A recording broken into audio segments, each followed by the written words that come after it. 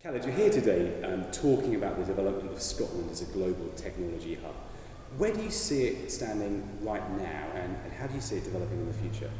I think Scotland has got a significant amount of technology talent already, but I think Scotland needs to try and market the skill set that is on offer, and that's coming through from the universities locally within the country as well. So there's a little, I think, from my point of view, you know, all the technology skill sets are here in some way, shape or form.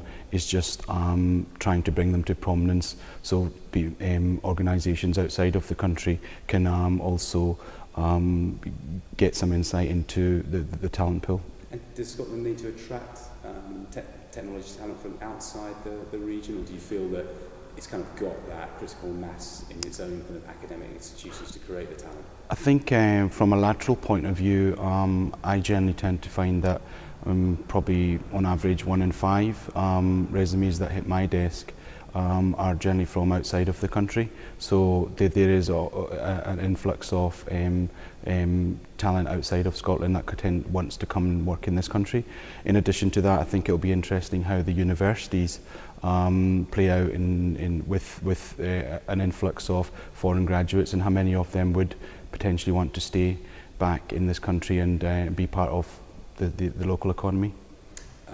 Moving it slightly on, but staying close to the kind of Scottish subject, amongst your many hats that you wear within Morgan Stanley, you were head of production support for some pretty important systems within the group, and that's a global role, and that's headed out of Scotland. So how is that? That must be a incredibly tough and busy role to maintain across all of the global systems. Yeah, I mean, first and foremost, my focus is on my functional roles.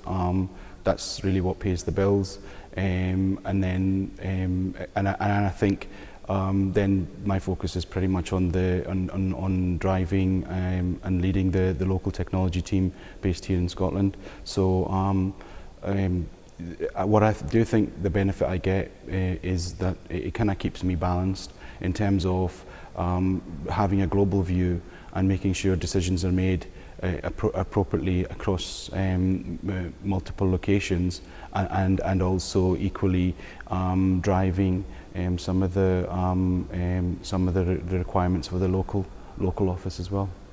Khalid, thank you very much. Thank you.